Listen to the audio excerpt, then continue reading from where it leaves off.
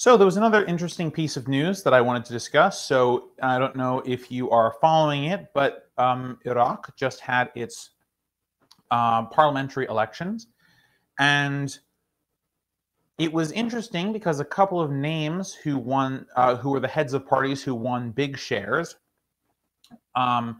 came up. So Nouri al-Maliki his party came in third place, and the party that came in first place was headed by an individual named Muqtada al-Sadr. And if you've been paying attention to the Iraq War for a long time, that name will probably sound familiar to you. He has been radically opposed to the United States, which not particularly surprising. We are occupying there. But he is seen as more or less a toady of Iran, which is his business, whatever. But we can see that essentially we are in a position where we have actually allowed this individual to come to prominence, and there's no guarantee that he would have otherwise. Part of the reason he got so popular is because he railed against the American invasion. And it's hard to say if he would have been as popular if he had not had the US as his antagonist that he would constantly rail against. We also know him to be a hardliner, but more or less in the United States, he's kind of known as an enemy, right? He's known as a public enemy, not just because he has ties to Iran, which in fairness he denies, but for all the other things that he has done while we have been in Iraq, which oftentimes involved getting popular off of the mistakes and missteps of the United States. So this is just one more failure of our forever wars.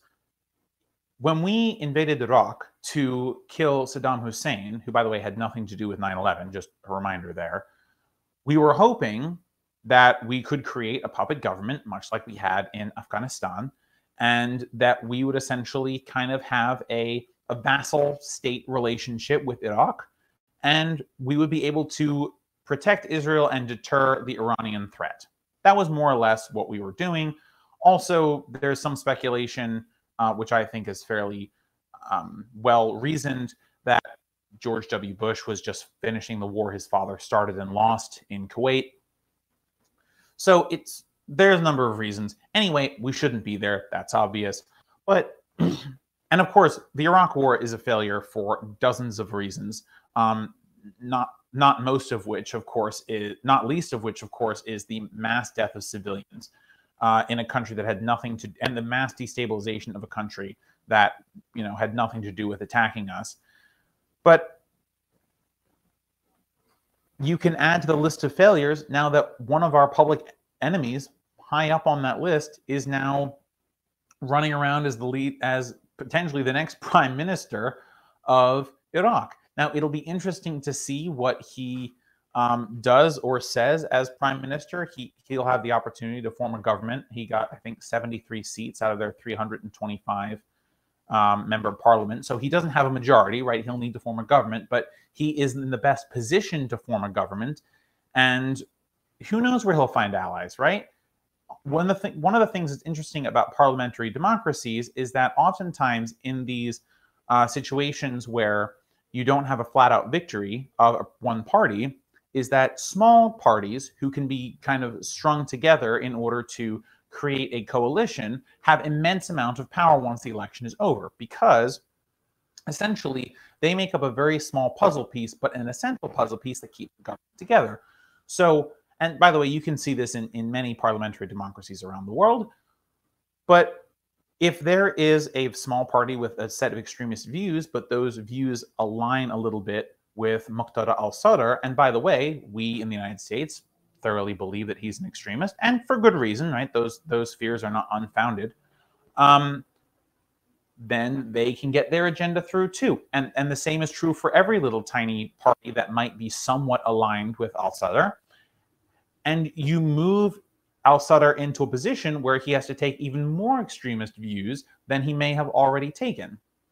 And by the way, all of this just stems from our involvement in interference with Iraq for whatever good it did, which probably is none. So not only did we destabilize a country with our war, not only did we create a circumstance where We have killed plenty of people who had nothing to do with 9/11. Not only have we killed innocents, but now we've taken someone who we thought was dangerous, essentially made them the prime minister of Iraq, and now he's in a situation where he may have to concede to more idealistically extreme positions to form a government. So this just is a giant failure on the part of the United States. And by the way, this is one more sign that we need to come home, right? And I'm going to talk about in the next segment why it's so one of the reasons it's so important for us to come home for a different reason. But if we're going over there and we're making enemies, and then those enemies are getting so popular just off of being our enemy that they get to run the whole country, I think it's time to leave. I think it's time to acknowledge that we failed. The forever war is a failure, and we should come home.